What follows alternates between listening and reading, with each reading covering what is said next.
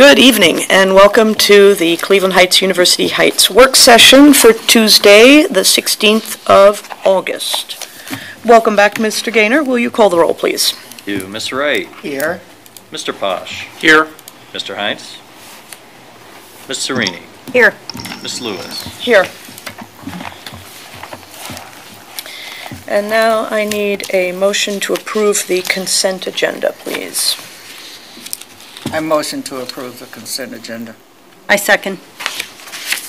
Any comments or questions about the consent agenda? I just have one comment. I would like to thank Delta Gray for her service to our district. She was a long-time administrative assistant at Garrity, and I think she was the face of Garrity for close to 30 years, and quite a fixture in the city of University Heights. So I just wanted to thank her for her service and wish her very well on her retirement. Wonderful. And since I attended the new staff welcome breakfast this morning, I want to welcome all the new staff, and there's quite the list here. I'm very happy to welcome new teachers, new cleaners, new paraprofessionals, everybody who's coming to join Tiger Nation.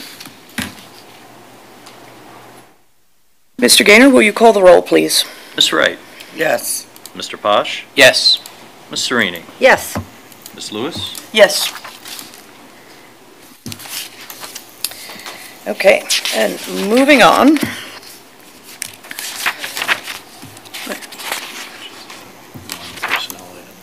It's one person. Number 6. One person. Okay, so, hang on, I'm doing this on paper and therefore I can't find anything anymore. Isn't that crazy? So we're ready now for the strategic plan update, no? Personnel number 6. Why am I not seeing it? Have it on the, here, is it not on the print? It's probably put on after you printed it on, after you printed it.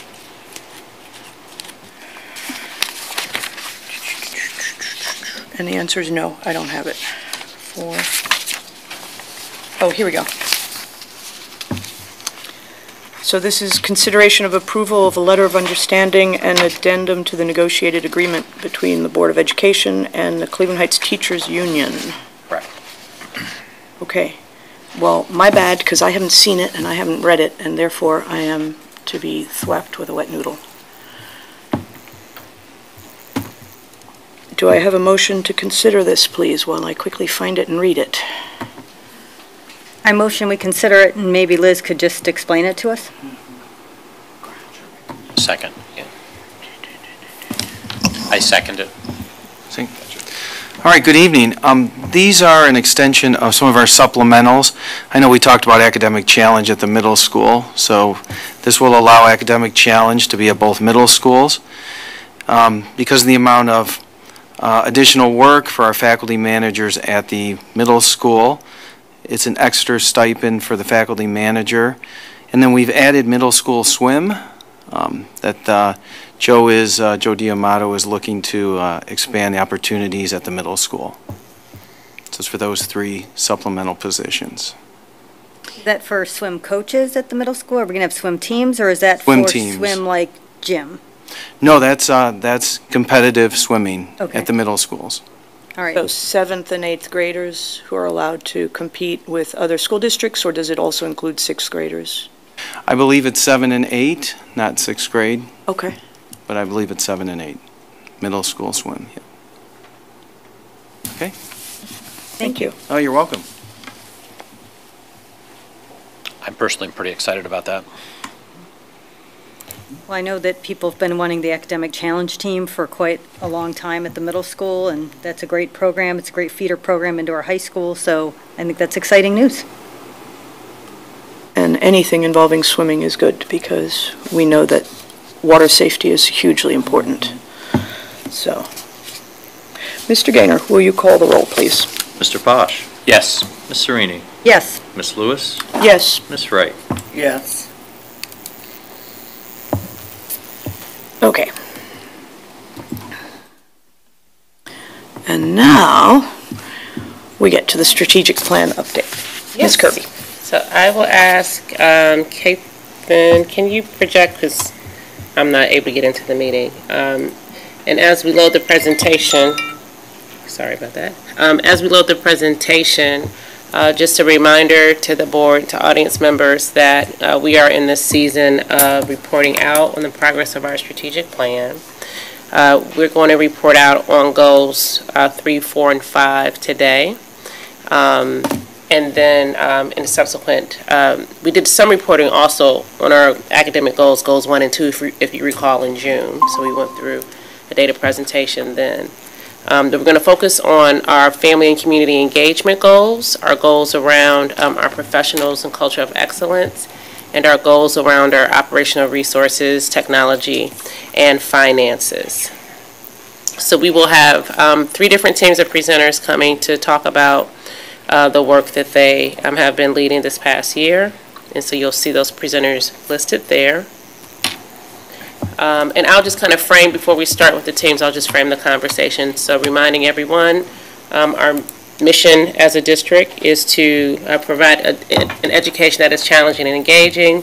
We are seeking to support our students in becoming responsible citizens, and that citizens component is really important, that are able to succeed in college and or career. They have that choice. And then our vision, we want to embrace diversity, ensure that we have equitable experiences, and really focus on outstanding teaching and learning so that our students become academically prepared, critical thinkers, again, connected to this concept of responsible citizens and being prepared for success. And then finally, our core values that guide the work: excellence, equity, integrity, trust, and respect. And so this is across all of our goal areas, all of our departments, all of our schools, all of our staff. So I won't talk through these components, but what I will share in terms of the structure of this presentation, we have talked quite a bit about our strategic plan, and this is a session where we're really going to report out on the work from the departments aligned to the strategic plan. I would say in the next slide, if you go to the slide with the big goals, we know our key data targets are all around academic metrics, so third graders reading at or above grade level, 80% of students showing proficiency on state assessments, course success in algebra for our 9th graders, 4-year graduation rate, and students pursuing college or a viable career pathway. So those are our big academic targets, but what I want to say today is that our presenters, the work that they are doing, all are in support of these data targets. And so we will not speak to these areas today, but please know all the work that these teams are doing are designed to help us get here. So the other thing I'll share just in terms of structure, at the start of each of the strategic plan goal areas, you will see a link. You can maybe just hit it one time, Kathan. That takes us to our strategic plan document. So we didn't want to share all the objectives and all the strategies again, but that link is also there and accessible. Should anyone want to be reminded of what the objectives are and what the strategies are tied to the goal areas. Okay. And so again, each department has done, last year they developed an action plan for the year, so they have specific steps that they plan to take, and each department also has measures that matter. So we will be reporting out on the action steps and the progress of that, the measures that matter tied to each goal area, and then next steps for each goal area for this year. All right, so I'm going to turn it over now to our Goal 3 team. All right. Well, thank you, Superintendent Kirby. Thank you, board members. Thank you, Mr. Gaynor, for giving us some time tonight to update you on the great work happening around Strategic Plan Goal 3, which, as you know, really has to do with family and community engagement, partnerships, and communications. So I will go first with my action steps and other updates, and following me will be Nancy Pepler and Lisa Hunt. So for the action steps that kind of fall under my direct purview, the first one here we have is publicizing information on college and career opportunities. So things like college fairs, scholarship opportunities, workshops, etc. So of course this work is ongoing. This information has been consistently sent the last year through the weekly newsletter, the Peek at the Week, which is sent to all families once a week. It's posted to the Heights High School webpage, shared directly to students via the high school teams. The high school teams have given some wonderful and informative presentations to students and families, most of which have been in person the last year, and we helped support that by videotaping many of them and posting them to the district YouTube page so they're easily accessible for all families, as well as posting this information on the Heights High webpage on chuh.org. And this coming year, we look forward to working with Mr. Swaggard's team and the rest of the Heights High School academic team to further amplify those opportunities for students.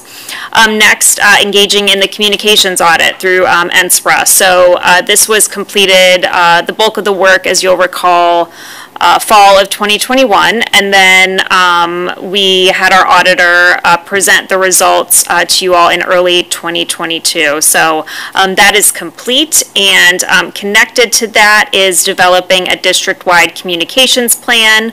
So this is in process based on the NSPRA audit.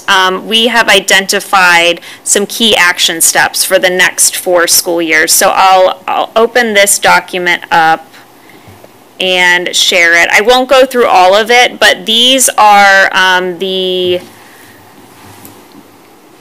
action steps and recommendations that were recommended to us through the audit. So you'll see with school year 23, a lot of the action steps in here, and I'll cover this a little bit later towards the end of the Goal 3 presentation, but we really wanted to connect these, of course, to the strategic plan and our strategies, our objectives, and our action steps. So the recommendations are really fitting nicely with our overall communication strategy.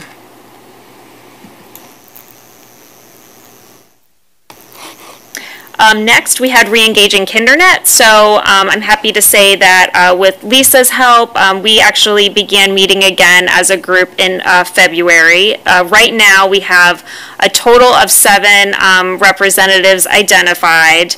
And we spent this past year really just connecting with other groups such as the Early Childhood Collaborative, and really getting our feet on the ground and kind of figuring out where we want KinderNet to go next. So we'll be connecting with them again in the fall to get some more work started with reaching out to those early families. And they some of the reps have been there for a while, some of the reps are new, but they're all really excited and have already all started reaching out to families in their community. So next we have engaging in student retention plan with KCA K through 12. So KCA K through 12 is a strategic communications company that has a specific sector just for school. So heading into last school year, 2021, they gathered data on our families' plans for the following school year for several specific schools. And so using that data along with some existing data, so with the help of the teachers union, we sent mailers out. We visited the homes of some of our homeschool and Ed Choice families and gave them some information about Tiger Virtual Academy and other opportunities that they could have in CHUH. And then heading into this next school year, they gathered data on families' plans for the following school year at 5 schools. So this occurred, this work started at the end of last school year, and with the intention of getting the information for this school year. I do have a link to the full report in there if you'd like to see it.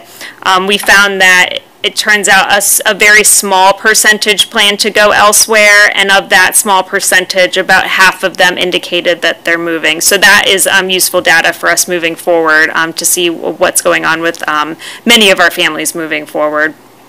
And next, we engage student voices in amplifying the work happening in the district. So, of course, this is really at the core of communications work. So we're continuing to tell the stories with students and their experiences really at the core. And as you'll recall, we submitted a student-produced video last year. The CTE program created a wonderful marketing video for the physical, I forget exactly what it's called right now, but for the physical health program. And we submitted that to the OSPRA awards committee, and they were awarded Best of the Best out of the whole state. So we were really proud of them for that. Next was launching the equity webpage, and I can bring that up for you now. There is a link in the slides. So this does live under the academics tab on our homepage. So here we have the policy here. We have a graphic spelling out the different tenets of the policy, as well as some information on the task force. And on the right-hand side, we have some information, just some different resources. We have testimonials, as well as some related news stories. So we'll continue to update that with different news and information as we move forward. Okay, so for the measures that matter for our 2026 goals, one of those was 90% of students have at least one parent or guardian with an Infinite Campus account. So as of early July, 76% of our students have at least one parent who has an Infinite Campus account. So we are working with registration and data to try and make the process automatic upon enrollment, so that is in process right now. And in 2020, the data department actually made the process even easier. Instead of having to enter in a big code, you could actually just submit a request form. So you could just tell them what username and password you want, and they will create an account for you if you don't already have one. So we try to push that at every turn. So next, we have 90% of stakeholders are satisfied with district and school communication. So as you'll recall, we sent out a pretty comprehensive end-of-year survey to our students, our staff, and our families. And I have a breakdown here, but we determined that 70% of stakeholders this past year were satisfied with district and school communication as a whole. So we considered satisfied rating it a 4 or a 5 on a scale of 1 to 5. So there's a whole breakdown here of how the families responded with regard to district communication and how staff responded regarding district communication, as well as how families and staff rated teacher and principal communication, as well as communication coming from their supervisor. So we took all of that into account when we came up with that number of 70% satisfaction. So the ultimate goal is to get to 90%. Next, 5% increase in satisfaction with students' experiences on the annual parent survey. So we did this in 4 categories. So there was the academic learning experiences, social emotional learning experiences, sports and extracurricular activities, and health and safety. So you'll see here that 64%, again with the rating of 4 to 5, they gave their children a 4 or 5 rating for their academic learning experiences, and down, and you can see there. So the goal for next year will be to have 5 percentage points higher for each of those ratings. And I will turn it over to Nancy, who will give you her updates on her action steps.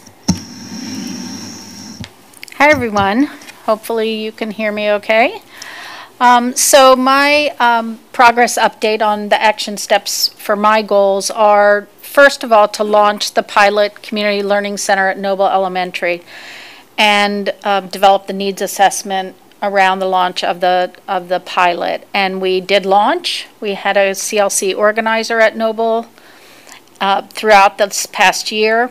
We expanded our partnerships through the needs assessment, and I just shared a couple of them there. So for example, we launched the food bank distribution of weekend food backpacks for students. And one of the most exciting things that we did was families said, as a result, through the needs assessment, that they wanted more fun activities for them to attend with their students. And so we had Friday fun events every Friday night this summer at Noble, and we had over 700 people attend those events. Wow. Attend Saturday morning exercise classes, which was another thing that they requested, and attend literacy nights and popsicle play dates. So there was a lot of activity at Noble this summer that was directly related to the needs assessment and the work of the organizer at the Noble CLC. I do want to say that we focused a lot at those Friday fun nights, fun Friday nights, or whatever we call them, I don't remember the exact name, on bringing partnership organizations in also. So Family Connections was there at almost every single event. Lake Erie Inc. was there. Metro Health was there. The Heights Libraries were there. Holden Arboretum was there. So we had a number of partner organizations that attended, and then we also hired local, and I'm talking hyper-local, so often the parents of Noble students who have their own catering businesses to feed the people who attended the events. So it really matches well with the philosophy of community learning centers. So another goal for in my action steps is to identify additional community partnerships needed to meet student and family and community needs. And this is something that we do on an ongoing basis, but I see this really being able to be more systematized in this school year with the launch or the expansion of the post-secondary planning system surveys that really tell us where the gaps are for our students. And then also through meetings with building leadership. A couple other goals were to retrain counselors and social workers on the use of the post-secondary planning system, and that was done, and it is an ongoing process. And then also for the first year, we completed family, staff, and student surveys related to the post-secondary planning system. So the next measure is for a 5% annual increase in impactful community partnerships. So that's a tough one. How do you measure impactful community partnerships? Initially, the KPI had been 100% of our buildings have impactful community partnerships, but we're already there. I would say that our principals and our building leadership believe that we have impactful community partnerships at all of our buildings. So in consultation with the superintendent and the team, we decided to update this to be a 5% annual increase in those impactful community partnerships. And that baseline will be determined through community partner mapping with the principals. We did that a few years ago, but that needs to be updated because a lot has changed during COVID. And the one other change that we're implementing to get to that impactful measure is that we will be asking our community partners for the first time to identify how their mission and the work that they will be doing in partnership with our schools in our buildings, how those goals align with the building level action plans, and to be very explicit about how they can support our building goals. So that's a new thing for the district, and we're excited about that. So you're going to set a baseline this year? Right. Okay. Right. So, That might be me. oh, that's you already, Lisa. Good evening, everyone. I'm sorry, my computer's under construction, Here. so I'll go back and forth between Nancy's and the screen.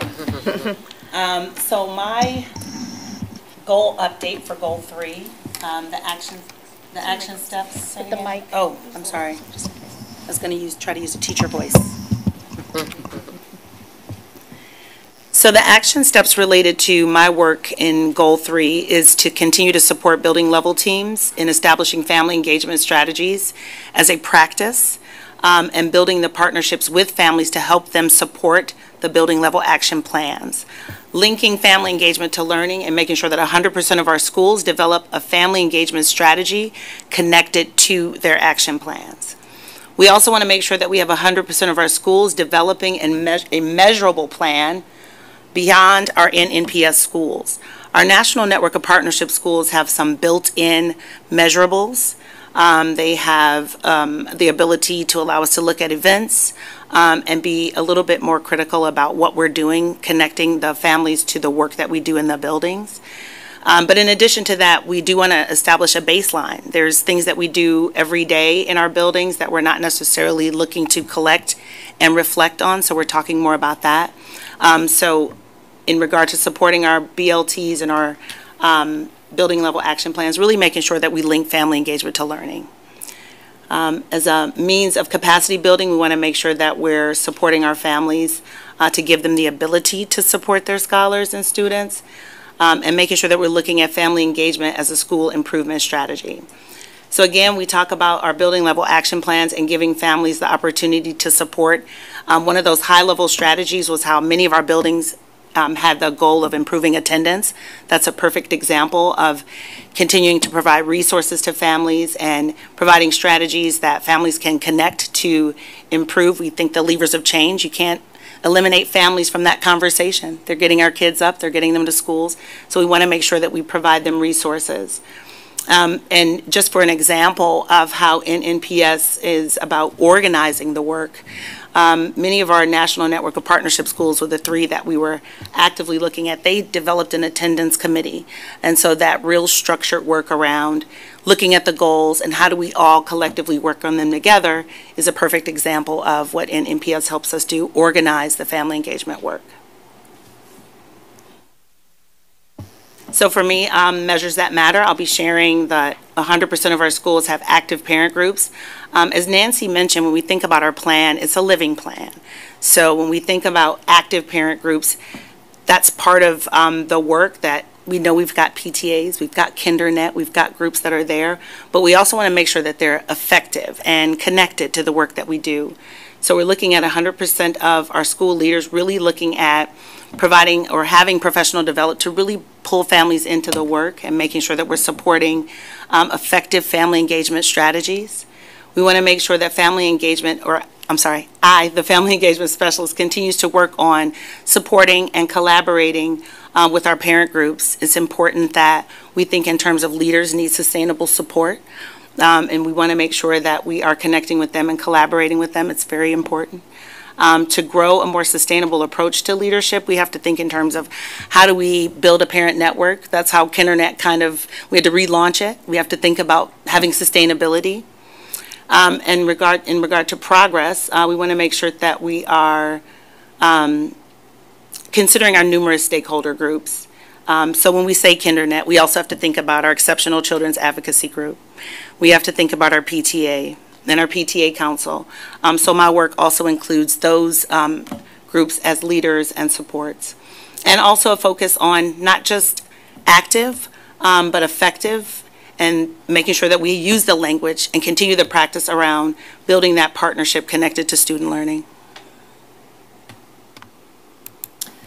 All right, so talking about next steps for this next school year, again, we'll kind of go down the line with our next steps. So we are engaging in additional marketing outreach with Little Jacket. So as you'll recall, they aided us about 6 years ago with developing the Public is for All campaign. So you can think of this almost like a Public is for All campaign 2.0. So it's going to be revived. You'll see some additional signage, some additional videos, and other marketing collateral over the next year through Little Jacket. So connected to that, we also want to add a marketing emphasis to the onboarding process for our new families. Really get them, acclimated and develop that first impression early, that really positive first impression. So that work has already started. We sent a letter to all of our new families, and we'll be getting a new round of new families to send this letter to soon, but we sent them a letter. I think the first round was about 300 of them, and the letter told them that they could come to the board and pick up a welcome packet and a t-shirt for their child. So I think so far we've had about 30 families come through, maybe 35. So we're hoping, as we continue to do this, that word will spread and, hey, you get a free t-shirt for your kiddo. So that's been really cool so far as well, to kind of get them in the building and you meet the kids and the families. So that's been really neat so far. So we also want to clearly define the communication role of all of our departments and our schools as being collaborators with the communications department as a whole. So that's kind of connected to the next step in developing a consistent process for how key information is communicated within the school system. So we need some better structures as far as the flow of information goes, and both ways as well. So we want to create a crisis communications plan. We do have a basic plan. It already exists as part of our emergency management plans, but it definitely needs fine-tuned and some additional details added to that.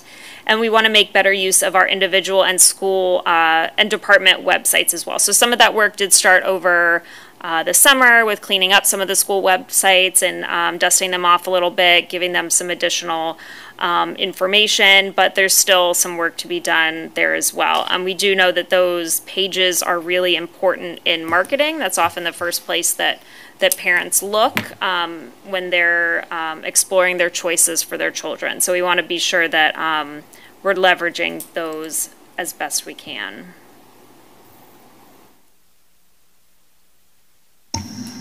So my next steps related to the KPIs are to, again, I spoke about this, meet with the principals by the end of September to have those that baseline developed for the existing partnerships and begin to identify needs for potential new partnerships using the PPS data, but also using information from the building level leadership. Work with communications and the building leadership to increase our PPS family survey completion in the fall, our numbers for in this fall, and secure the goal dates for PPS student survey completion and staff survey completion. There was one thing that, looking back on last year, we tried to implement PPS for both staff and students at the same time in the spring of last year, and that was a little too much for our building. For our building partners, and it was a lot to ask them. It was a heavy lift. So we're separating those two because it requires a real partnership between me and the building leaders. They usually assign one person for the PPS survey task. So those are the next steps. I do feel like I need to say that these are all connected to the KPIs, and one of the major pieces of work that we're doing right now is around our expansion of our partnership with Metro Health and the Wellness Center, and that's up under this partnership goal. So while I'm not talking about it, it's obviously a big piece of the work for me and for the district right now. So next steps for me, we talk about family engagement as an equity strategy because it is implemented, it is part of our goal. It's a major goal in our educational equity policy. So we've launched the Equity Building Champion, so we have a champion at every building. Their role is to continue to have and raise their hand and have dialogue around cross-cultural conversations and opportunities that get us around sort of that discomfort around having conversations around equity. So we have peer-to-peer support in our building. So the next step will be to amplify and support them in each of our buildings. We'll also be relaunching our Heights Family Academy. That Parent University is coming up.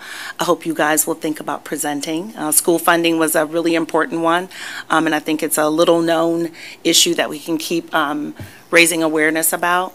But that's the aim of that initiative, to continue to build capacity for families and to share funds of knowledge. We open it up for community members and staff to present.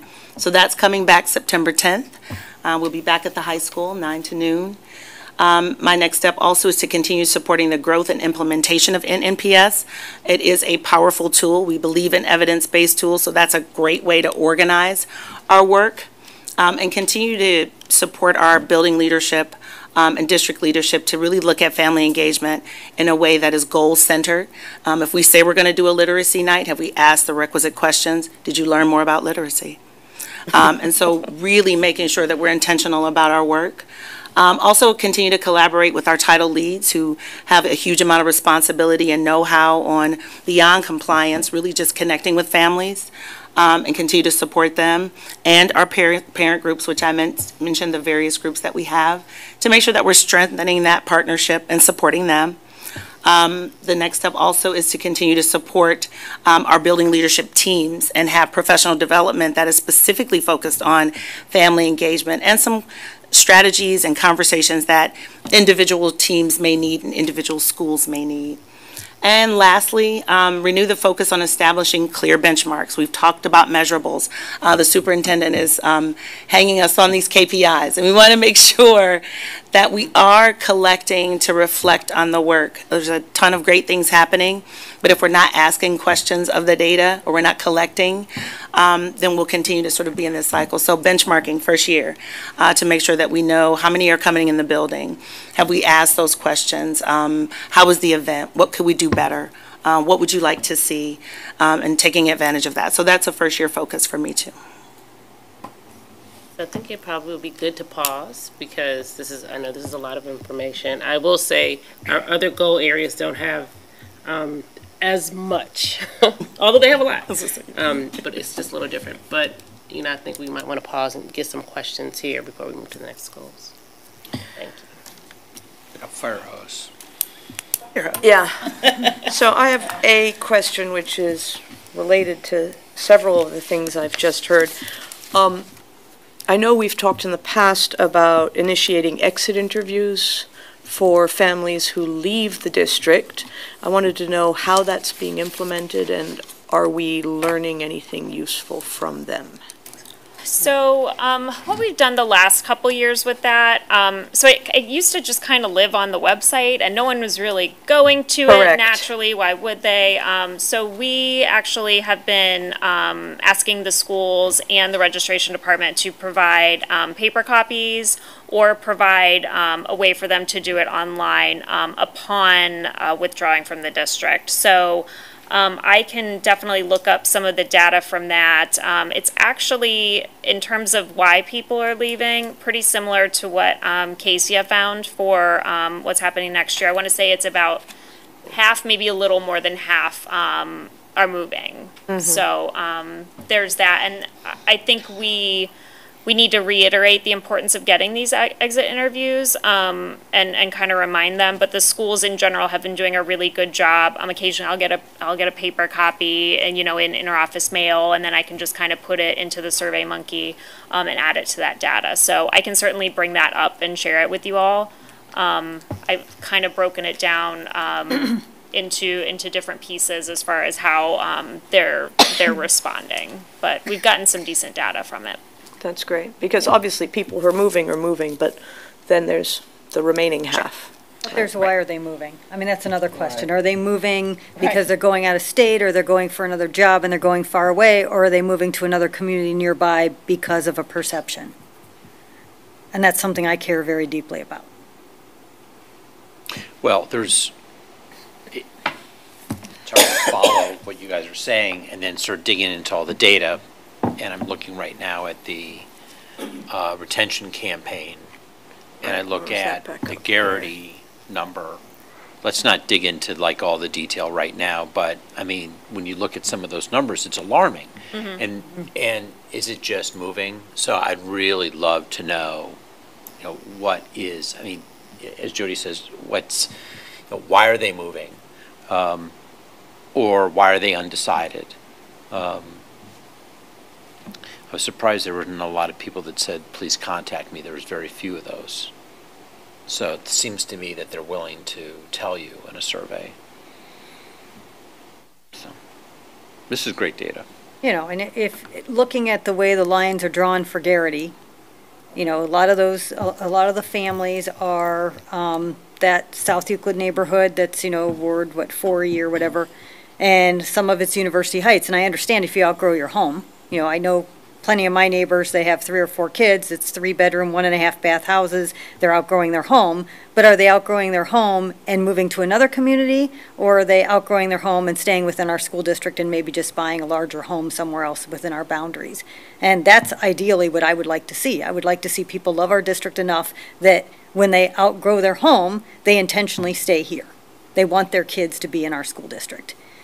versus going to another community. And that's something I think that we need to dig into a little bit deeper and not just accept, well, they're moving, and so that's, the end of it. I mean, there's always the story behind the story, and I want us to be looking into that.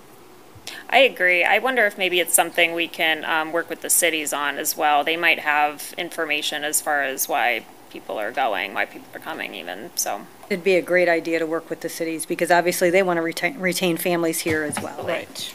Can you maybe put that on your agenda for the next joint meeting we have?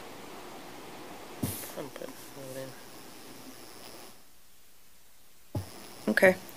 That'd be great. Liz, can you explain or give me the meaning of the KPIs? I noticed that. Yeah. Thank you for the question. I should have put a definition. Key performance indicators. Okay. So this is just like the data that, help us know if we're making progress towards the goals. Yeah.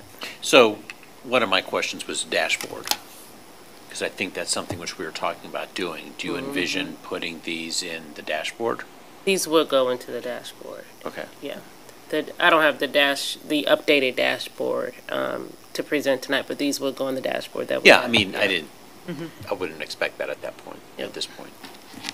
So on slide 10, one of the things you mention is the getting the Infinite Campus account, the number of people in Infinite Campus. I think that's a great goal.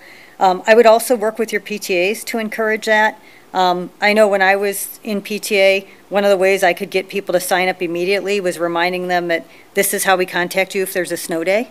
And that sounds like a minor thing, but the number of people who would whip out their phone and just instantly sign up for Infinite Campus as soon as they heard that was, it was a big incentive, especially when you're talking about elementary school children coming in. So that's something that, just a little thing that maybe it's another way to encourage people to sign up.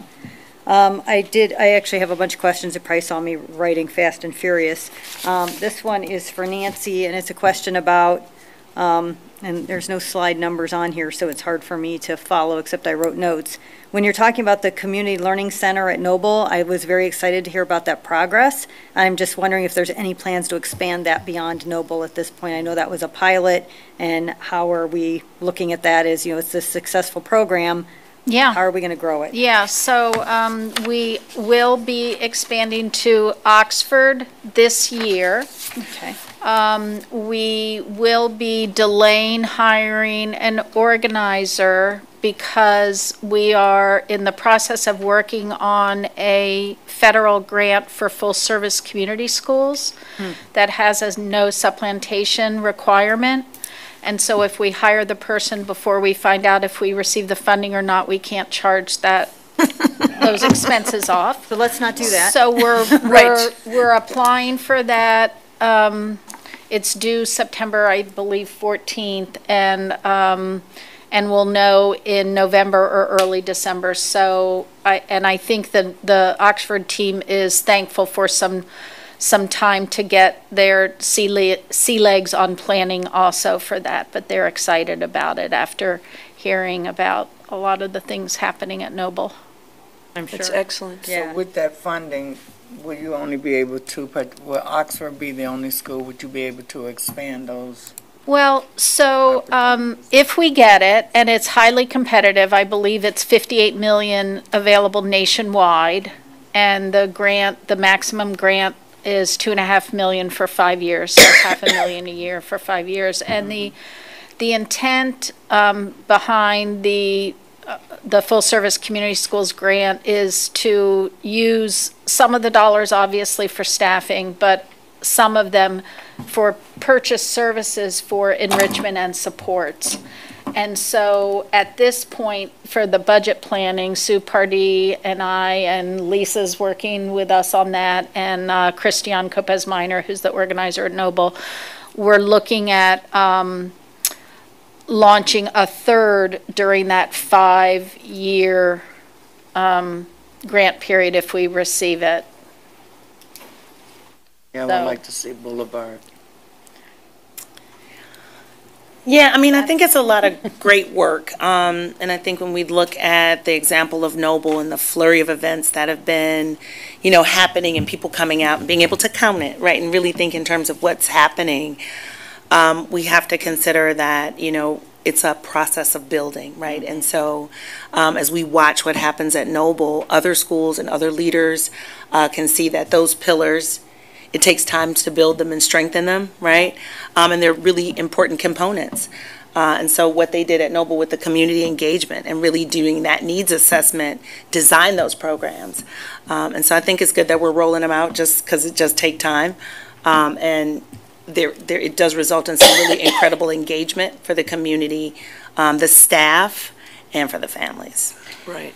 And if I could also add that a lot of the conversation that we've been having as a team here is that it really makes a lot of sense for us to do this in collaboration with our 21st Century Community Learning Center schools. So Boulevard would make a lot of sense to be our next building. And the reason for that is that when a small percentage of families at a building have that access to that really wonderful enrichment that the 21st Century grants bring, it also exacerbates an inequity question within that building about some students having access to that and some students not. So if implemented well, the Community Learning Center model will allow us to bring those enrichments and supports to more, if not all, of our students, with that great partnership with 21st Century because they know how to do it. Right. And then I'm looking on slide 17, and this is around the communications, and I love that you're adding a marketing emphasis to onboarding and trying to make that a friendlier, process.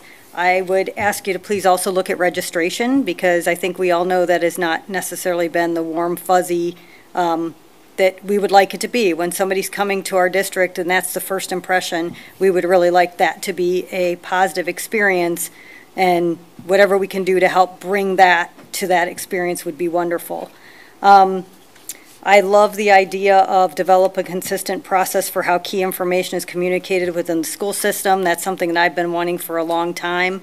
And I would also make a recommendation of having some kind of repository of where the message, once a message is sent, where do I go back and find it? And this is something as a parent I struggle with all the time. We have information coming out in so many different ways, whether it's through a remind, whether it's through a message that came from Infant Campus, whether it's an email, whether it's something I saw on social media that, it was something the district put out.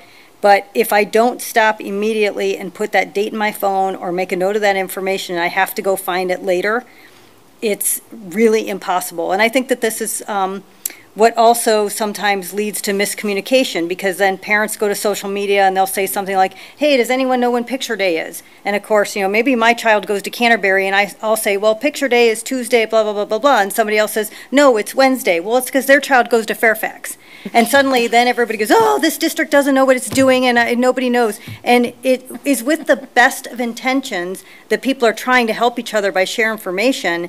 But if there was a way that every single one of our schools pages had where I could go back and see all the messages that, if I'm a Garrity parent, I can see everything that went out. I just go to the Garrity page. That would be incredibly helpful. Or now at the high school where my kid is, if I could go back and see every message that came out and have that information. If I knew there was one place I could go, if I missed something, that's where I could go to find that information and get it specific for my school. I think that would be really helpful. I know that sounds a lot easier than it is, and I'm sure it's a more challenging thing, but I think that would go a long way to improving communications where people have this perception that they don't have the information they need. It's just a suggestion. And then I did have a question around the communications audit that was done, which I thought was fantastic, and I'm so excited that we did that. There was a specific recommendation to focus on, having separate internal communications for employees versus external communications that would be like marketing for families. And I just wondered if we're doing anything in that area, if that's something we're planning on tackling this year, or if that's something that we'll be looking at in future years, because I do think that that is really key. Definitely. So one thing that Superintendent Kirby and I have been discussing is revisiting the internal staff newsletter that we used to put out years ago, and then it kind of fell by the wayside. So we did it monthly, and at the time it was a little more like soft news oriented, but I think that when we bring it back, it'll be a little more information driven, because you'll see sometimes various information coming from different departments, especially this time of year, which isn't a bad thing, but kind of to your point, Jody, then you think of it like, oh, well, where's that sort of central location that I can kind of refer to? And it's my vision that this newsletter will serve as that central point of information. So sure, it'll have the softer stuff like staff celebrations and things of that nature, but also a collection of information by department that's pertinent. So yeah, like I said, we did it a few years ago, and I think it just needs a reboot now. So that's one way we're doing that. Okay, and then slide 19. So this is the one just around the relaunch of the Heights Family Academy, and I just wondered how we were measuring the success of that. I know we've had it, and then we didn't have it because of COVID, but then we had it virtual, and I just wondered what, you talked about having, are we asking the right questions? How are we aligning it? So how are we going to measure that? That's a great question. I think we went really hard on evaluating every session. At one point, we looked at the overall event, so we've got a feedback form that we'll definitely be employing again. I think the time that we did it, which was February 29th of 2020, right before everything went berserk. Like right before. Just under the line. Right before. Yeah, and I was warned too. But that being said, I think that was the time we kind of relaxed on a lot of the evaluation. But I think as we think in terms of what are we measuring, and how are we asking those questions? That's a perfect opportunity to use that. So we'll have some student volunteers. We'll ask them to go in and flash a QR code for any attendees, and then we'll still do the overall event evaluation too. Okay. And I know you had mentioned possibly doing the school funding session. Not sure about that. Another one that I would love us to see us do, but I don't know that I can commit to doing it because I've got some other things going on. But I'd love to see us doing one around the role of a board member. What does a board member do? What are the responsibilities? I would like to see, I know there's been interest sometimes in people saying, hey, what does a board member do? How much commitment is it? What does it require? And I think it's, a good opportunity to be talking about that. And I know that was something that came up in our communications audit as well. So I would like to see us in if September 10th is too soon, I'd like us to be developing something around that in the next several months if we can't get it done in the next several weeks. I know I feel like Jody's putting you guys on the hook for that one. Well, I would love to have you. I already sent you that Google form. I think it's good to think in terms, I'm sorry, Jim. No, please. Yeah, it's a capacity building thing, right? And when we talk about supporting KinderNet or PTAs or ECAG, it is about that sustainability awareness, right? Do I want to do that? Do I want to be a leader and raise my hand in that way? And I think having people understand what boards actually do may pique interest for people to run and support in a different way. Absolutely. Yeah, I'm totally in agreement with that, and I just think we already have the blueprint from the communications audit on how to proceed, and that's uber transparent, and, two of us are up for, two seats are either open or we're running again, but, I think we do need to get more people interested in the role of a board, what it is and how you can be effective. I would very much like to take that on. So, did you have any other? No, didn't I have enough? No. I spoke enough tonight. I had one that also piggybacked on Jody's question about sort of internal communications versus external communications. And there was actually another dimension in the communications audit that I actually talked about, like building level communications. And that's always been sort of a difficult thing to sort of figure out. So for example, if you've got a CTE program and you need to communicate to those students about immunizations or whatever you may have to have, who does that work? Or if something's happening with the graduation class, who does that work? It's not coming out of your central office, it's coming out of a building of sorts, and figuring that out and giving them the tools. And a lot of good communications is scripted out. You just reuse it year after year after year, and who can put that together? And I love the spreadsheet. I mean, one of our questions for Liz in the evaluation cycle is, where do we stand with the audit? How is it going to get implemented? You know, seeing that grid that you put together, and again, this is the fire hose of information that I was referring to. I mean, we got the presentation earlier today. You know, now, because we're all work, I mean, now we're looking at it, and it's like, I just really want to dig into that. And but it's great to be able to have that kind of data. For Nancy, you used the term post-secondary planning. Is that the PPS? Is that what you abbreviate as PPS? Right. And is that the WISE, what was formerly referred to as the WISE survey? It was WISE Foundation. It was the Say Yes product that we actually have our, we have the license from Say Yes, but we manage our own instance of that product now directly. So is that something that's actually available like at the counselor level? Yes. So our main users are our counselors and social workers. And they have access to the individual student level data for their buildings. And then this year we are training our principals to be able to view reports so they can see building level reports. But yes, it's the counselors and the social workers are the main users of the system. So I know that there was some difficulty with some privacy information, but if you're a teacher, I mean, it would seem to me, you know, teachers should be able to pull that up and actually see where some of the gaps are, because a lot of our kids are closer to their teachers than maybe a counselor or maybe a principal. I mean, obviously, the teachers are with them all the time. I'd love to know a little bit more. And maybe this can be done offline. It doesn't have to be done Yeah, I mean, tonight. we can talk about it. I'll tell you, in all of the other districts nationwide where it's been in or is in use, there's typically a counselor, a social worker, or in Cleveland, the Cleveland Say Yes uses what's called a family support specialist. Okay. That is the main user, because if you remember from my previous presentations, the purpose of one of the main purposes of PPS is that counselors and social workers can then use the tool to refer students to community-based or internal resources that we have. So there are something like 339 community organizations representing over 650 distinct programs that are in PPS, that each program has been attached to one of the 30 indicators for students. So if a student is off track in a social emotional indicator, X number of programs or providers come up that a counselor or social worker could refer them to.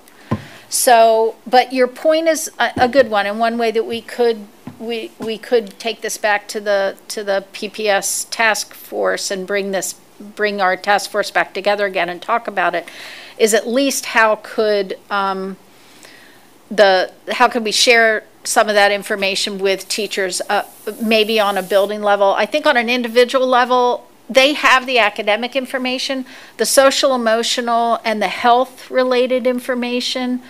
I think my initial reaction is it's probably more appropriate for the counselors and social workers, but we can have that conversation. I think asking teachers to use PPS is probably not something that we would do, but seeing if they want to be trained on how to look at individual reports, possibly, would be my initial reaction, Jim. Well, it's stuff like, if I remember right, one of them was, have you been to an eye doctor? And do you need glasses? Right. I mean, it's that kind of stuff. And it just seems to me that you don't have glasses, you can't see the board, or you can't see your computer, or you can. Right, but the person, we're not at this point expecting our teachers to make the referral to get that child who needs glasses. That's a nurse, counselor, social worker. Okay. Right. And so, but you're right, it could help teachers to understand why a child might be struggling, and we might want to have that conversation about how we close that loop on those very specific issues. Thanks. Well, I have two other quick things to say, and one of them is I wish Dan Hines was here tonight. He's Yeah. gone through some significant health issues. He seems to be in great spirits and getting healthy. But many of these things are things that he has been talking about to us, to staff, to Liz, and I know he would be very proud of just this report out. And I also want to bring that up a notch and think that our community would be equally proud seeing this. I mean, when you talk about board members and people talk about transparency, this is where transparency starts. This is a deep dive into a lot of things. Some of them could be uncomfortable. It's like, why are people leaving your buildings? Well, we want to know. We want to talk about it. We're not going to gloss it over. I mean, so this is the kind of stuff that I think is extremely helpful for our community to know and understand, and how we can be better at what we do. And although it's hard and it's a little different from what we've done in practice as this district, it's going to reap a lot of rewards. And I think you guys are really going to, I think it's a great ride. So I'm really thankful and proud of you guys for this work. Thank you. So. Yeah, I appreciate you guys' presentation, and I appreciate that you have attainable goals. Yeah. Yeah. Oh, what? I'm sorry. Attainable goals. Oh, yeah. Yeah. Yeah. Because solving world peace is everybody's goal in the end, but how are we going to get there, right? And this is, it's about making incremental improvements as we go along, so. Thank you. So should we call up our next team? Sure. Yeah, absolutely. Thank you. Thank you, Goal 3 team. Look, we have a title now. You're a Goal 3 Goal team. 3 team. Cathan called us the dream Goal team 4. earlier. There you go. Go with it. Did you? Oh, Carla, you're there like phone a friend. Yes. I guess. Our Goal 4 team is here. This is the Goal 4 team. And Cathan, you're running the slide. Okay. Before I get started, I do want to welcome Jeronica Bell is with us today. She's been our interim registration specialist, and we just approved her tonight to be our registration specialist. So I'd like to welcome her to the professional staff. There she is.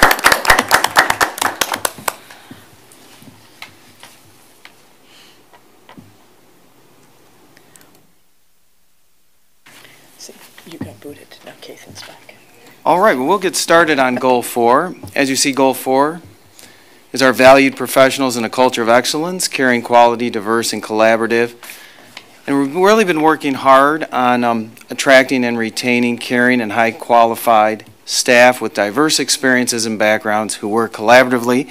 And if you did come to the breakfast, and I know Malia came to the equity session today during one of our presentations, new staff is really ready to go, and they're really excited to be here. So as far as our action steps, here are the action steps for our KPIs. Gather feedback, and the GYO is Grow Your Own Program, participants about their experiences. Grow Your Own meeting, we are going to be having a kickoff meeting in September, and we're going to be inviting returning Grow Your Own applicants and also interested applicants, and then we're going to survey them at the conclusion of each semester just to talk about barriers and what we can do to continue them through the Grow Your Own program.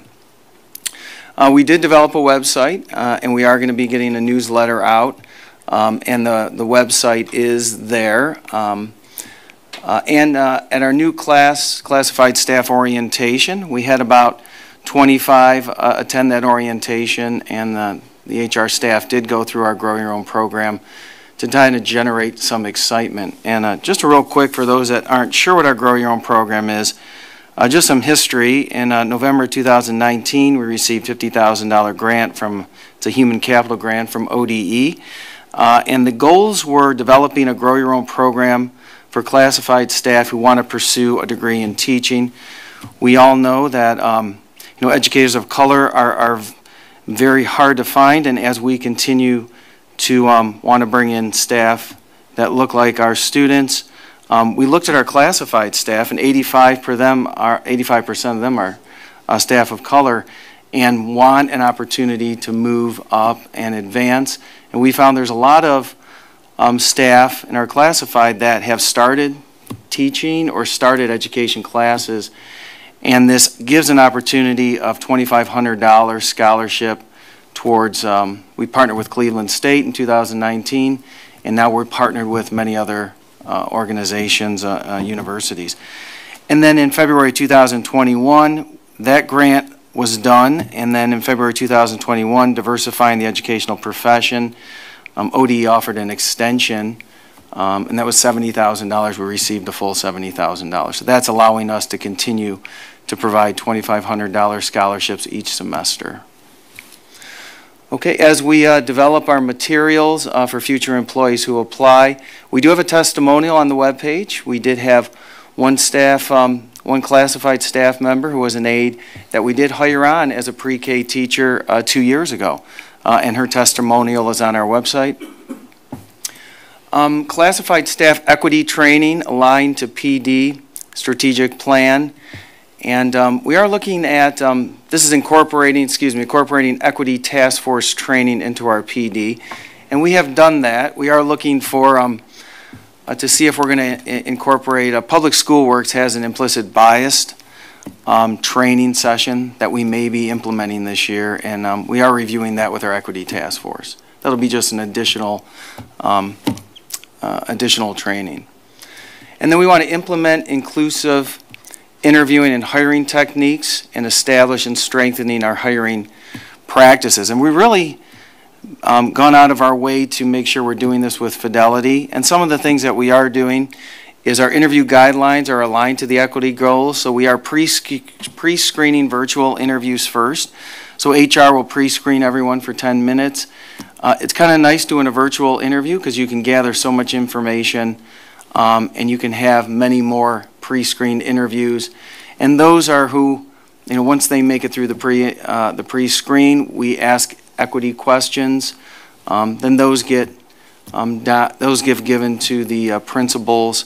And we are asking for our guidelines is that each interview panel should be diverse and inclusive group of staff representing different roles, backgrounds, ethnicities, ages, and we do recommend 3 to 5 in that interview. And we've really been consistent doing that for the last 2 years.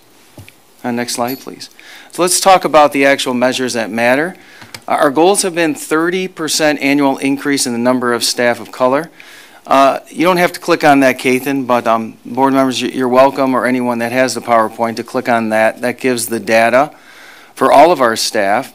But I'm just going to highlight our certified staff. So in 2021, we had 18 new certified staff hired, and we consider certified staff administration professional staff, long-term subs, teachers, and any certified building subs. 8 of those were people of color, so we had a 45% in 2021. Very proud of that. And then last year, 21-22, we hired significantly more staff. Again, 58 total certified staff, and then 24 were people of color. We were at a 42%. Preliminary numbers for this year are over 30%, but as we continue to move into hiring academic tutors, we'll be bringing you that information back at the end of the year. Another KPI, 90% retention of all staff yearly. You can, again, Kathy, you don't need to click on that, but if anyone has a PowerPoint, that gives you the total retention rate for all our staff. And just to highlight, certified staff member of color retained at 82%, all staff at 84%, and our teaching staff 92%. A couple of the goals for KPI goals for Grow Your Own. So we want 100% of our Grow Your Own participants earn their certificate. The thing with Grow Your Own programs is you have to be very patient. People are working, and it takes time, maybe 1 or 2 courses they're able to do in a semester. So the Grow Your Own program eventually will continue to, I think, be great for this district. We just have to be patient with it. 21 and 22, we did, like I said, we did hire a pre-K teacher from the program who made it through. We had a 20% increase in the number of applicants in Grow Your Own programs. So 16 applicants in 2021, and 6 received scholarships, $2,500 per semester. Some received multiple scholarships. As they continue through school, they can apply for more than 1 semester, and we will give them $2,500 each semester if they apply. And then 17 applicants in 21-22, but 12 of those were new applicants. So 7 received scholarships, and some did receive multiple, and 5 of those are new. So if you see that we are getting people in the program, what we want to see is what's preventing them from staying in the program and moving forward. And that's where we're going to start surveying and finding that information out about what those barriers are. And then 100% of our Grow Your Own applicants are people of color. As we look at our safety and security goals for Goal 4, what we did this year is we reviewed and revised the current district safety practices and protocols as needed. We did have a district safe school advisory committee that started early in the year, and I know Jody was on that committee as well. Beverly. And Beverly was on that committee. Here are the areas of focus that we focused on for last year. The vulnerability assessment, where we had a group, we partnered with the Education Network, Safety Network, the Clingers, and they have been partners with us all year, great presenters. And they came in and did a vulnerability assessment on all our schools and gave us those results, and we've been working towards resolving those results. We talked about increased student safety, relationship building. We did talk through the sexual assault root cause analysis. We did talk through post-secondary planning systems, and we did talk about threat assessment training.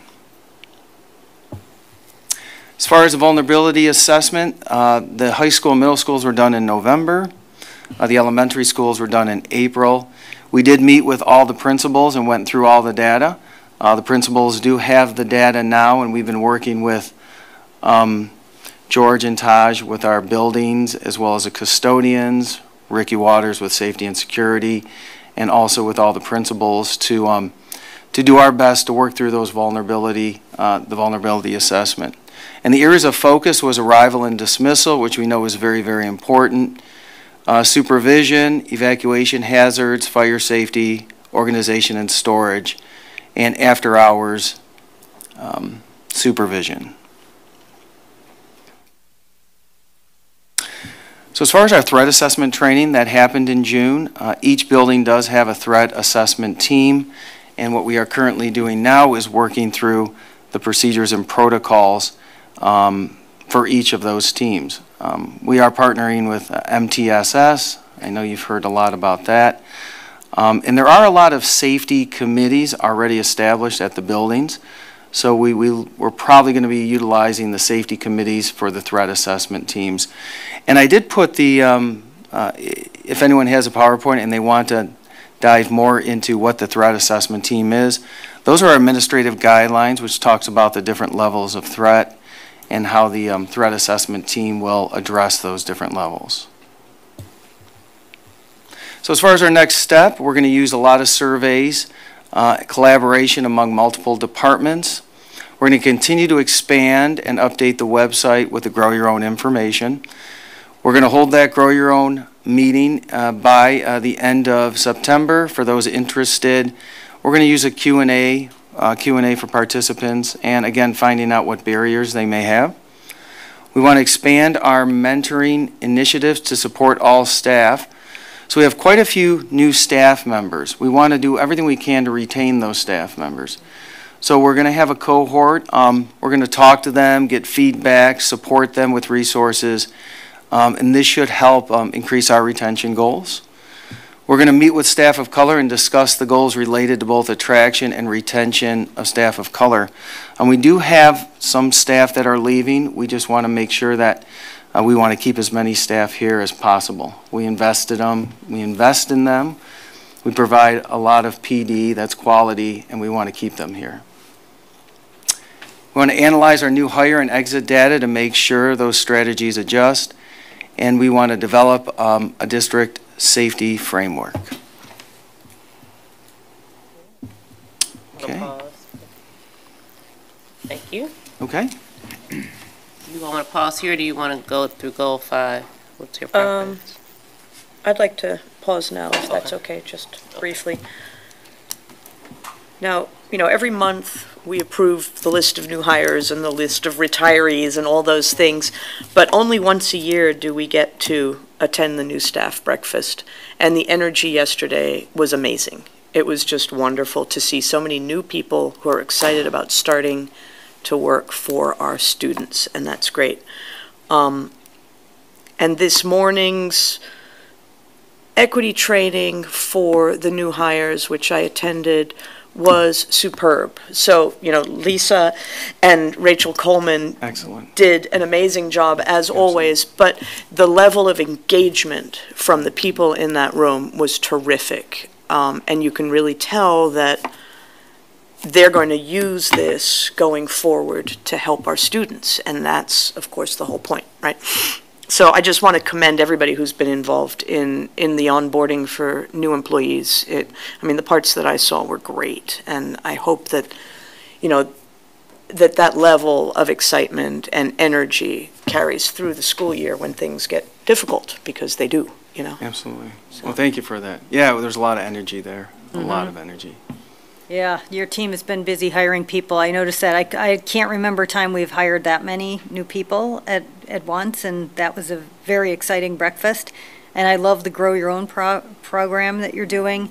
And I'm really glad that you're talking to participants about what barriers might be. You're absolutely right. I got my MBA while I was working full-time and traveling, and it was a very hard program, and it took me 5.5 years. So I'm glad that we're going to be patient and understand that, it takes people a long time when they're working full-time and going to school as well. So I'm glad you're setting that expectation that we need to be patient and understand that it takes time for this program to work, but I think it's absolutely the right thing to do. Excellent. Thank you. I do want to acknowledge Carla Morris. She asked if I didn't have to bring her up. I wouldn't, but she is. She's our human resources specialist, a great think partner. She really does so much for us and has been very involved in the Grow Your Own program with communication. So I do want to recognize Carla Moore. Sorry, Carla, I had to do that.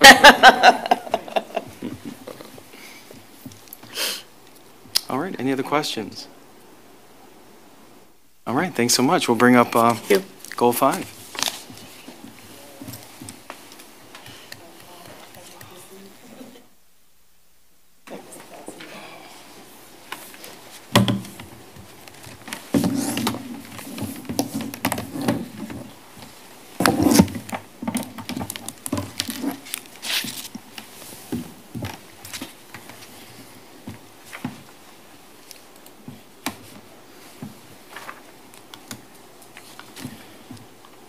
Good evening. Looks like I start here, Doug, don't I? Good evening, board members. Good evening. Glad to be here tonight. Dr. Bowers here and Mr. Gaynor will help with this, with the setup up here for Goal 5. So we're on the action steps. The district facilities, we're going to discuss the district facilities with staff to review current 5-year plans accuracy. So we have 5-year plans that have been actually here. This is the end of that cycle. Share current year projects with Lake Facilities Committee. We did that earlier this year. We typically interview architects and consultants to determine which firm can support the district and special projects needs. Lately, I've been going right to Ohio School Council. They vet out numerous architects, and they go through that process so we don't have to. And GPD has been that architect that they selected, and they have been serving us very well. So we awarded architect consultants to projects to ensure funds are available by early fall. That's our expectation. And then have project documents reviewed and out for public bid by late March or early April. That is the steps to success, which will come up later why we had a few that we're struggling with. Next slide. Let me move here myself. Easier for me to read this here. So goal 5, progress updates and action steps. So we have taken on more improvement and construction related work across the entire district than ever before, touching every school.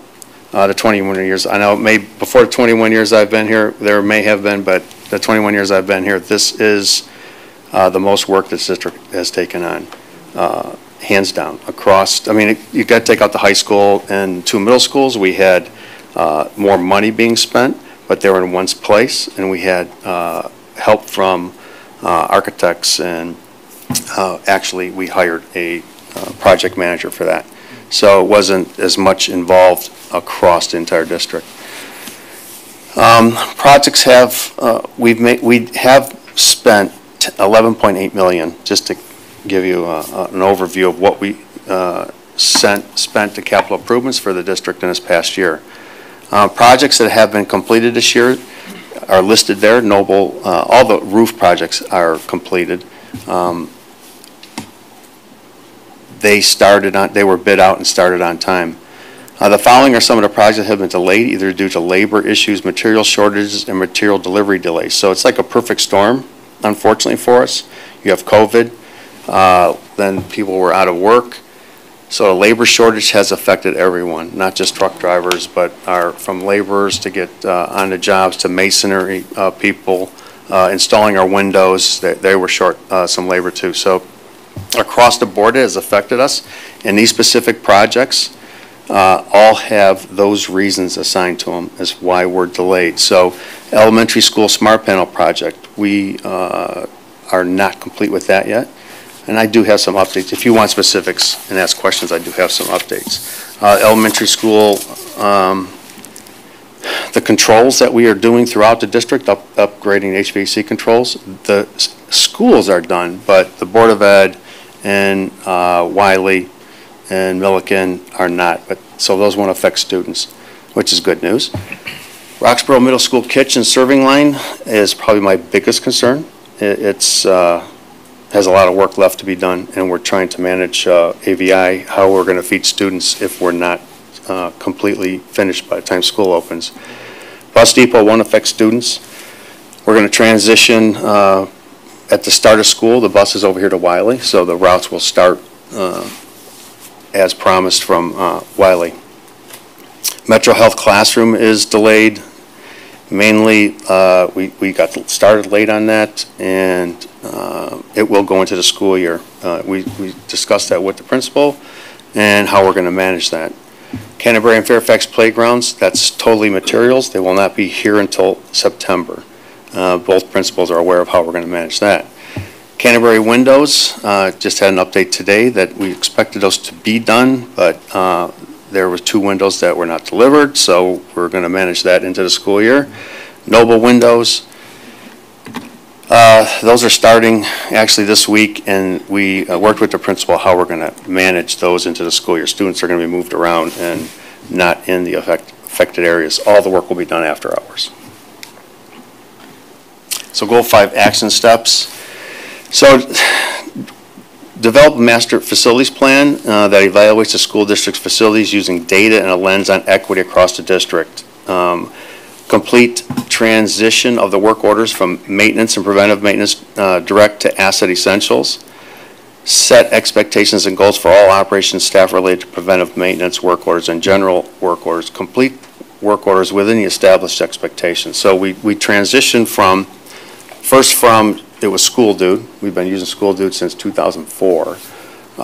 They were sold to a company and then sold again, and our prices were increasing. So Christy actually, Dr. Bauer actually came up with forward thinking here and saying, hey, we should be looking at other things. And we did move from, we evaluated a few different options, a few different companies, and FMX was the company we decided to go with. They're out of Columbus.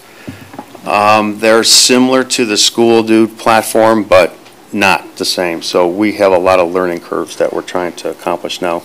we did make it just a little backup. We did go from School Dude, we upgraded to their Asset Essentials. And so the staff, the staff that uses the platform every day to do their jobs, they're probably not happy with me, but so we transitioned to one whole new operation, and now we went to another one. But they're doing fantastic. We have a great staff from IT across the board, to transportation and maintenance and operations, to custodians. They're learning it quickly, and will take advantage of what this platform has to offer. So we have, the district has transitioned to a new work order system, FMX. Operations staff have had initial training. The additional training will occur as needed, and that's going to happen throughout the school year. So we plan on having numerous group sessions, and then any of the employees at any time can actually go on, and there's tutorials that they can freshen up with if they need to. This system also incorporates IT tickets, bus trip requests, facility reservations, so it does capture it all.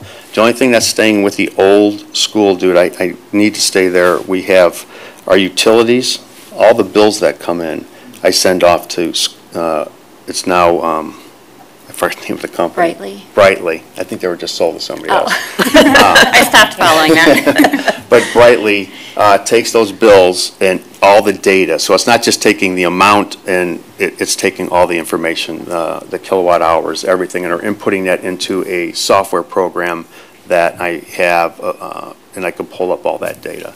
So I'm actually monitoring our expenditures utility-wise, cost and usage throughout the district for gas, electric, water, and sewer. So I still need them to do that. It's still expensive, but it's cheaper than hiring an employee or somebody to do that, because Lunetta and I used to do that ourselves, and we just couldn't keep up with it. The bills just keep coming in. There's too many of them. So this is a more cost-effective option for us. As the operations staff learns the new system, the work order completion will be tracked. So this new system, as that comes in, that's part of our goals, is to make sure that we have 100% satisfaction throughout the district with getting work orders completed and getting them completed on time. We struggled with managing getting them the follow-up on them. So some of that is just the isolation that we've had with the custodial staff. So you have one staff in one building. They need support to do the majority of the work. So that follow-up now they have an operations manager. That's his task, and his goal is to make sure that coordination is happening throughout the buildings. The master facility plan has been updated and shared with the board. This will help once you have an opportunity to get together and move with that. It will help me with updating the 5-year plan and moving ahead with how we're going to spend our money on our facilities.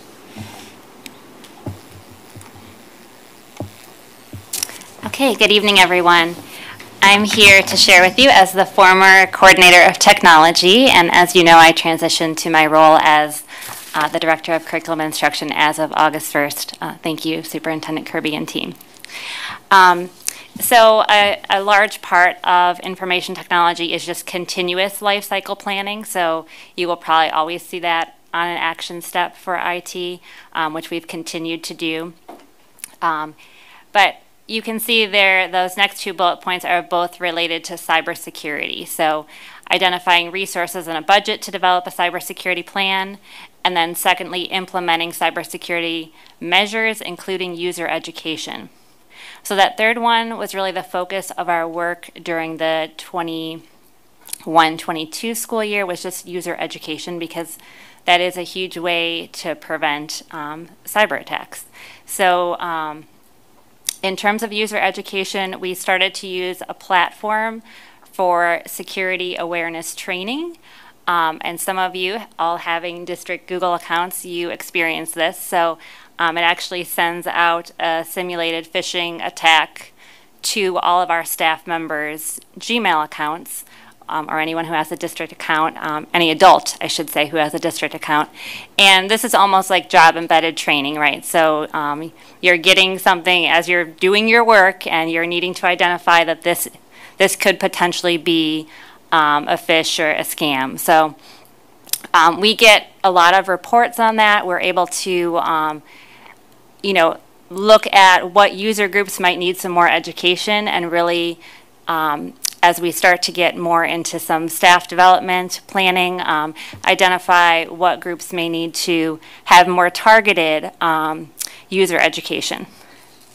Then with account security, and many of you having district accounts were also involved in this part with protecting our accounts through two-step verification. So beginning in 2019, we actually suggested this as a best practice to our district users. But as of March 2022, we did enforce it. So all district accounts now have two-step verification. That's all staff accounts. And at around that same time, we also increased security, or increased password security for 184 of what we consider to be legacy accounts. So, back in the 90s, we really were not concerned about password length or password security. So many of those were updated and now meet the password security requirements. As you know, we are a Google for Education district, and using G Suite every day, it is incredible the amount of information and the way we can manage accounts and all of our Chromebooks through what's called the Google Admin Council. There are many controls, there are many updates that happen in that council every day. And so we do go through a process to do a Google for Education audit. Every 2 years we've done this. And so we recently got that report back, and the team is now working to implement some of those best practices and recommendations. Those do, of course, primarily relate, again, to security issues and compliance.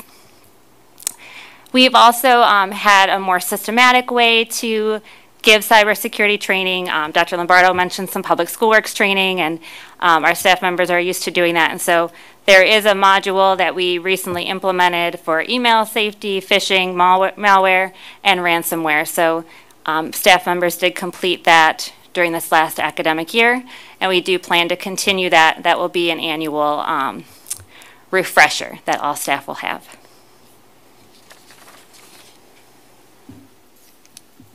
All right, I have the last piece of Goal 5 here. And I'll just go through this quickly because most of this we have probably touched on in previous board meetings in terms of different financial updates that we've done. But in terms of Goal 5 action steps for the last year, we had an action step related to trying to do some additional print material.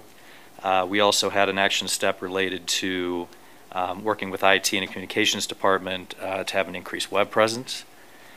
We had an action step that talked about developing a plan to maximize and monitor ESSER funds so that we could both have the supports available and necessary for student success and improve the long-term fiscal position of the district.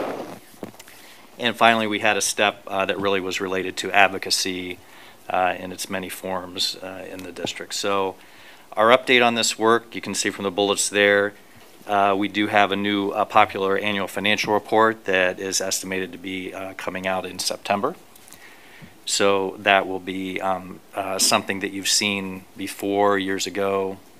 So we do have an updated version of that coming out, which we will be able to distribute at all the events that we want to give that information out to, very high level. Financial information. We started the 3 things public presentation at regular board meetings, and we have the history of those on the website, again, in an effort to increase transparency and to try to educate the community kind of in small bites in terms of finance and funding kinds of concepts that we wanted people to learn and to remember. We also expanded the monthly financial reports, as you know, and then we had a finance newsletter that we've distributed to staff a couple of times. In terms of the ESSER money, so we did leverage the ESSER 2 money. We supplanted for continuity of services. And so that's really what helped us in both bargaining and in extending the levy cycle to the degree that we were able to do that. But also then we're able to target the entirety of ESSER 3 on student success, wellness, and remediation. So that's the plan that we've talked about in work sessions previously, and I think periodically we'll be doing updates on how that money's being spent and what those initiatives are, but in terms of tutoring and summer camp and summer school and all those kinds of things. That's what that ESSER 3 plan was used for, or has been used for thus far. We also, I didn't note it there, but I'll add that in, we did do the bond refinancing last year as well, which actually freed up PI dollars, which again kind of ties back to George's section of being able to have some additional money to use for projects, assuming that all those barriers that we have actually free up and we can do that. And then finally, you know, we have provided some testimony on, for example, House Bill 126, but also done some work with the Ed Choice lawsuit, which is continuing, and actually that's heating up and increasing a little bit in terms of what we're doing with that. And also the Fair School Funding Plan. We've continued to provide feedback to both legislators and our professional organizations, but the next biennial budget is coming already. So they're going to start doing that in January. So this is the time when we're going to have to really, you know, kind of ramp that up as well, because we're going to want to make sure that the Fair School Funding Plan, again, remains as the way they're going to fund schools in the next biennial budget, and that the increases that we had hoped would be there. So those are some updates in terms of action steps for the last school year on the finance stuff. Want me to finish up? Sure. So measures that matter. The master facilities plan has been implemented. This is in progress. Again, we have updated phase 2 of that. Van Auken, the architect, has completed and used current data to update that information, and that has been shared with the board. Why is that important for us? Like I said, we are at the end of our 5-year plan for actually the second time. So it's been 10 years. I'm at a point where I need to re-engage architects and consultants to evaluate again our roofs, our facades. We have not completed window projects yet. Again, we started with Canterbury. We're finishing, I'm going to do Noble next year, as long as the funds are available. And we're supposed to continue on with that plan that would affect our other schools from Garrity, Roxell, I'm forgetting one. But once that ends, I need to, you know, the consultants come in, they evaluate those facilities. If we are going to keep our schools, then I need to make sure that we continue that process. I had to delay Oxford's this year because of funding and time on the parking lot and so on. So there's projects that the decision-making that the board will do from the master plan will help me out a lot to make sure that we get those on track and maintain the process as we go ahead. The district maintains a strong fiscal position as measured in the 5-year forecast. That's achieved thanks to Mr. Gaynor. District utilizes resources efficiently, aligned to the strategic plan and equity policy. That's ongoing and will be ongoing for us. The community is informed of district fiscal picture. That's ongoing. I know for myself, I have some work to do with Kathan, making sure that I get accurate and up-to-date information on different things that will inform the public, but that's going to be ongoing. Then we have, what's our closeout here? Goal 5, next steps. Focus on construction projects, a successful start at the end of the school year, and provide the necessary oversight for all the work being performed. Right now is that time. So I'm already have to find out what we need to do next year, and then get the consultants or architects in place and move ahead. Set up a new operating system for the transition of our work to FMX over the summer months. Admin training is in progress. So that has occurred.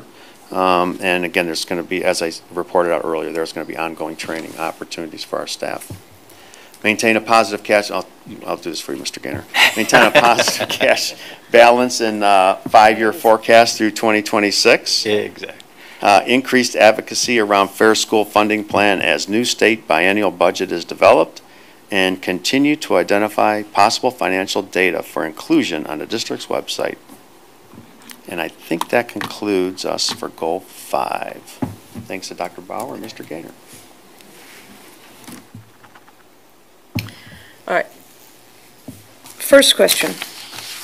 I cannot find the revised master facilities plan. I'm poking around the Google Drive and my emails. The updated information? The updated one. I'll make sure you get that. It was sent out.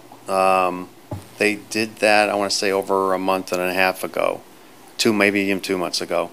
But I'll make sure that you get that. Can you send it to out. all of us, please? Yes, I will. Okay, thank you, because that was my first thing. It's like, updated. I haven't seen it, I haven't read it, and I can't find it, so. They didn't reproduce the whole document again, it's that thick. What they did is I sent out the updates to it, and it's mostly data. Okay. Thank you. The $11.8 million in capital improvements, that's for last fiscal year? Or how are you measuring So time and money because of things taking longer than expected? That includes the money that we were fortunate to have left over from the bond. So Okay. the middle schools, of course, we didn't spend all the money, and that money was moved into the permanent improvement budget. So we were afforded that. It really helped us out a lot to sort of catch up on things. I mean, of course, we bought buses. I bought a couple extra buses this year to keep us in line with that need. It helped get these window projects, because without that money, we would have never started the window projects. It's helping with getting Roxborough's kitchen. That was one of the things we wanted to do because we did not include that in the renovation of Rox Middle. We felt it was important that we renovated the entire Monticello kitchen, and Roxborough's was in need of some sort of sprucing up, and it was behind the scenes. So it wasn't, the cafeteria was fine for the students, but once they walked in, it certainly was terrible. Mm-hmm. So that's being worked on. But that money really came into play, probably most importantly with the bus depot and the smart panels, because that was not in the 5-year plan whatsoever. Right, the smart panels was a new project that got added in sort of on short And I notice. should say, Yeah. if I back up, because, excuse me, I mentioned the Roxborough kitchen, I just group them all together, but financially, that's being paid out of money that AVI has been very good at making us. So it's all proceeds that we have made from food service. So that's not coming out of the permanent improvement budget. Okay. Okay, thank you. So the smart panels, when you said they were delayed, I know the project was split in half to do one half this year, one half next year. When you said it was delayed, is the half that's going on right now being delayed? Yes. Okay. And it's the labor to put the material. We've had the smart panels. We actually purchased the smart panels for next year's work. It's the labor, and again, we need to go out immediately for next year to get somebody on board so they can get their materials ordered and move ahead with it. And there was a delay with some of the materials, so. For this year. Yes, for this year, so due to some of the wall structures, some of them had to be put on a stand. Okay. And those stands, there was a huge delay on those. I know Mark was calling on it regularly, and I think yesterday they even the contractor drove out of state to pick up the order. Wisconsin, I think it was, right? Yes. And those stands then get bolted or whatever to the floor, so we don't have to worry about anything tipping over? Right. Right, okay. So is there any impact for this coming year? I mean, For this, have you taken out the old smart boards? no, I mean, they've been removed. Yeah, so the contractors are working overtime, they're probably working right now, still putting them up. So I believe they're getting as many in as they can. Okay. Right, they work until midnight, if I'm not mistaken. We have contractors working on windows after hours. Throughout the district, these projects that I mentioned that were being delayed, we're pushing the contractors as hard as we can. If they have the labor, they're working. Okay. One other similar question regarding the playgrounds at Canterbury and Fairfax. Are they demoed right now? So we were going to proceed with the demo. Principal at Canterbury preferred I didn't. Fairfax I probably could have, but I didn't want to, the contractor was sort of going back and forth. Because see, if we demo it, then I have to protect it, protect the site. And nobody has a space to Right, play. so in Canterbury, rightfully so, she wants her students to still have some place to play. It's, both contractors project a 2-week from demo to finish, so we're expecting that in September. Oh, well, that's not so bad. No, it's not. That's We're not so bad. going to hold thought them it was to that months. expectation. Okay, but- that's great. Okay. Great update. Yeah. This is a question or more of a comment for Scott, just around fair school funding. Keep that on our radar, and if there's things that we need to be doing as far as pushing in Columbus, being there for testimony, writing letters, making phone calls, please keep us in the loop, and we'll be happy to do whatever you need us to do. We will do that. Thank you. And we have community members who will be willing to add their voices, so it's not just the same old whiny people. Absolutely. Beverly, did you have a question or a comment? No, Oh. just thank you for your presentation. Okay. I think we're done. Thank you. A lot Thank of you. information tonight. Yes. I just want to, as you pack up, thank all of our presenters for tonight. There is lots of work happening, and people have been working incredibly hard all last year and this year as we get ready to start the school year. So thank you very much for the time to present and share your work to everyone. Goals 3 through 5, yay.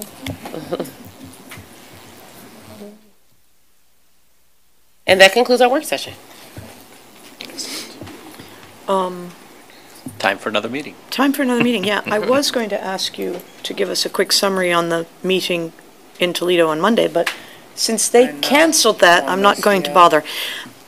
So I am ready for a motion to move into executive session. I motion to move into executive section. I second. Mr. Gaynor, will you call the roll, please? Ms. Wright, Yes. Mr. Posh, Should we also make sure that it's for the hiring of? Oh, God, I'm supposed to I read don't the think you have to language. read it, but just summarize it. But personnel. It's a personnel. Personnel. Correct, okay. Ohio Yes. Revised Code something or other. Yes. 2122G1. Thank you, Ms. sir. Serini, Yes. Ms. Lewis. Yes. Okay. All right. Thank you very much, everybody, for being Good here. night. We are going to move upstairs.